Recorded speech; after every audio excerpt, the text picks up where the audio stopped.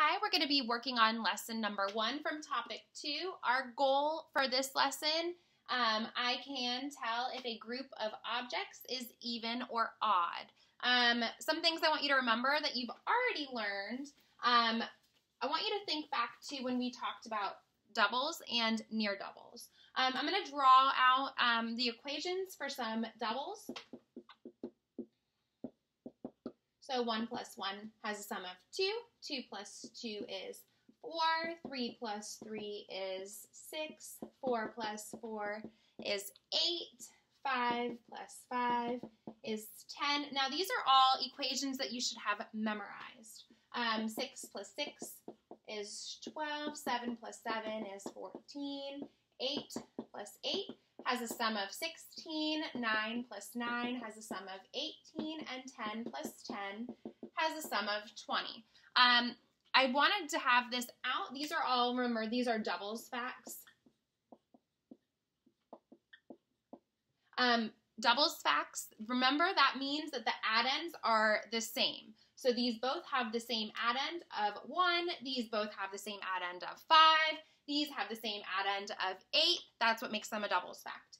So look closely at the sums here. 2, 4, 6, 8, 10, 12, 14, 16, 18, 20. All of these doubles facts have a sum that is an even number. So if you're trying to decide if something is even or odd, think about if there is a related doubles fact that you know. That can also help you. Something else that you can notice about the doubles facts is that in the ones place, there's either a 2, 4, 6, 8, or it will have the number 0. It'll have the digit of 0 in the ones place. So same pattern over here, 2, 4, 6, 8, and a 0 in the ones place. That'll help you to know about the number of, if the number, is even or odd. So just to kind of remind you, I don't know why I always pick green. Green does not erase. But just to kind of remind you about that a little bit before we talk about if something is even or if something is odd. For odd numbers, what I want you to remember a lot that we've already talked about, remember, are some near doubles facts. So such as 6 plus 7 has a sum of 13. That was a near doubles. Near doubles also have a sum that is going to be odd. Odd numbers have in the ones digit a 1, a 3, a 5, a 7, or a 9. That's kind of what the pattern ends up being. If I was to have 13 objects and I want to see if I can put them into 2 equal groups, pretend you have 2 plates. This is kind of going to be the way that we're going to look at that. If I have 13 groups, I want to see if I can put the same number on each of these plates. 1 over here, 1 over here. So that's 1, 2. And I like to try to count these out loud so that I don't accidentally forget something. 3, 4, 5, 6, 7, 8, 9, 10, 11, 12, 13. I can't put 1 over here because I don't have any more. So this plate would have 7. This plate has 6. 7 and 6 does not split into 2 equal groups. The number 13 is odd. I have 1 more over here, and I don't have another one for this guy. If I was to put these in cubes, which is what we're going to see a lot of in our example problems on our lesson, if I was to have a set of 1, 2, 3, 4, 5, 6 cubes, and another set, I'm going to have to make this one a little bit longer, of 7 cubes, I would see that they're not the same length. This one has 7, this one has 6. The endpoints are lined up, and I have 1 extra in that bottom row. Near doubles are going to be odd. Remember, they're going to have a 1, 3, 5, 7, or a 9 in the ones place. That'll be a clue, but you're still going to have to do a lot of modeling in order to determine if something is an even or an odd number. Looking a little bit about what you are going to be asked to do for this lesson, and kind of what you're going to have to determine, let's talk about skip counting. Something that you learned in kindergarten was to skip count by tens. So 10, 20, 30, 40, 50, 60, 70, 80, 90, 100. You've also learned a lot about skip counting by fives. 5, 10, 15, 20. But for this topic 2, lesson 1, I want you to think about the skip counting that you know how to do by counting by twos. So if I was to count by twos, 2, 4, 6, 8, 10, 12, 14, 16, 18, 20, 22, 24. I'm going to just stop with that. If I can skip count by twos to that number, let's say if I wanted to know about the number 24, if I can skip count by twos and get to that number, then I know that it's even. All of these numbers that we've written here are even numbers. If I wanted to draw out 18 and figure out if I could put it into 2 equal groups, I know that I would have enough that each person would have the same amount. I know that I would have 2 even sticks of cubes. I know that I would have 2 even numbers of items on each plate. So let's try this number 18 and determine if it's even. And you might be thinking in your head, hey, I already know that 9 plus 9 is 18. That would be great. You would already know that 9 needs to go on this plate and 9 needs to go on this plate. And that would be how you would model the number of 18 to prove that it's even. We're going to pretend like maybe you forgot that just so we can show this, okay? So 1, 2, 3, 4, 5, 6, 7, 8, 9, 10, 11, 12, 13, 14, 15, 16, 17, and 18. So if I was to go back and count how many little dots that I put on each of these plates, I would have 18. I could look at the number of dots and I know that there are 9 on this plate. There should also be 9 over here. If I counted a different number besides 9, then I would need to go back because that wouldn't make sense. Because this number of items on this plate and the number of items on this plate should have a sum of 18 when I add them together. So 9 plus 9 does have a sum of 18. Here's my evidence that the number 18 is even. If I put them into groups, they are in equal groups with no leftovers. So that's how I know that the number 18 is even. Let's talk a little bit about odd numbers. Odd numbers you cannot split into 2 equal groups.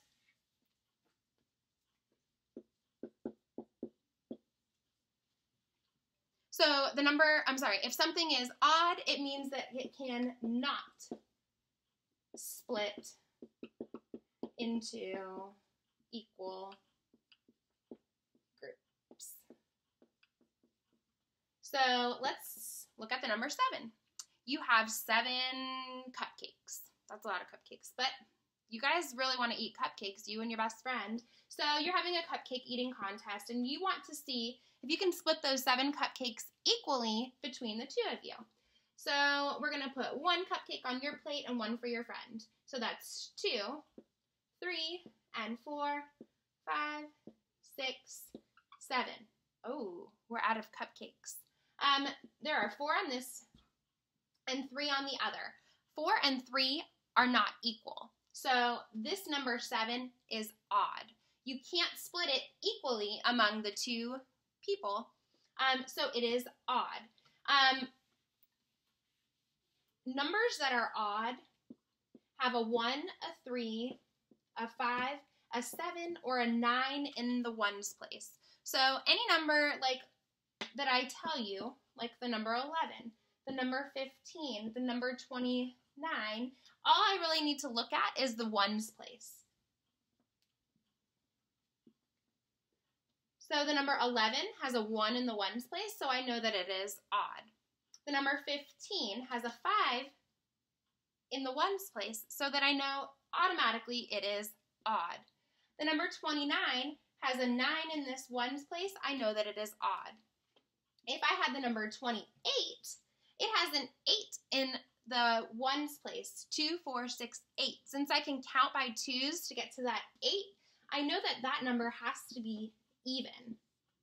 If I was to draw it out into 2 equal groups, I would have the same number of 14 in each of those groups. That's something that you're going to learn a lot more as we keep practicing this.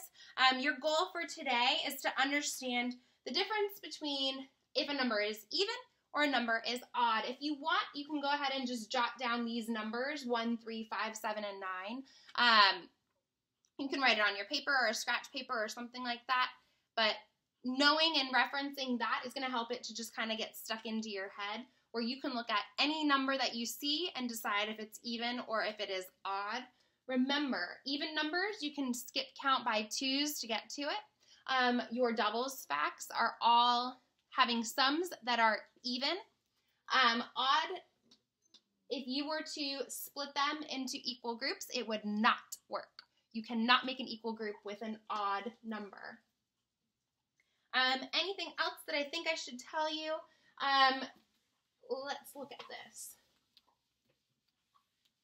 So there are going to be a lot of things that you'll see popping up. Most of them are going to have cubes in them. I don't have cubes at my house. 1, 2, 3, 4, 5. Let's just make one that's longer than that. 1, 2, 3, 4, 5, 6. I don't even know how many that is. 1, 2, 3, 4, 5, 6, 7, 8. So there are 8 in this stick and there are 5 in this stick. I'm going to just write that at the end. These are not in equal groups. I don't really think this is a good example. 1, 2, 3, 4, 5, 6. I'm going to just leave this as a 6. If I was trying to split something into equal groups and I have 5 in the top group and 6 in the bottom group, I would know that this number, 5 plus the 6, which is 11, I would know that 11 has to be odd. If I was trying to split them into 2 equal groups, like on my plates, if I had 5 on one of my plates and 6 on the other one, 5 and 6 are not the same number, so it's not equal. It's odd. So you're going to have like sticks and there are cubes. For each of those, you're going to have to decide what the equation is that matches that. If the sticks are the same length, then it's going to be even. It's going to be even. If they're different lengths, then it's going to be odd. Make sure that the end points are lined up. So if you had a stick and there are 1, 2, 3, and then the next stick below it also has 3, the number 6 is even. The equation that I would write is 3 plus 3 equals 6, and I would say that this is even. If there were 4 in this one, my equation, and notice how I'm putting the number at the end, it makes it a lot easier for me to remember when I'm writing my equation. My equation would be 3 plus 4. 3 plus 4 has a sum of 7. I could also go back and count all of these. This is a near doubles fact, so it's something that you should know pretty quickly. 3 plus 4 is 7. I know that this one, over in this column, in this row, means that it is going to be odd. They're not the same, they're not equal, it's odd. At the top, I would have the number 7. This is a model of the number 7. You've got this. It's not that hard. If you get confused, think about if you can skip count by twos to get to that number, and that'll really help you as well.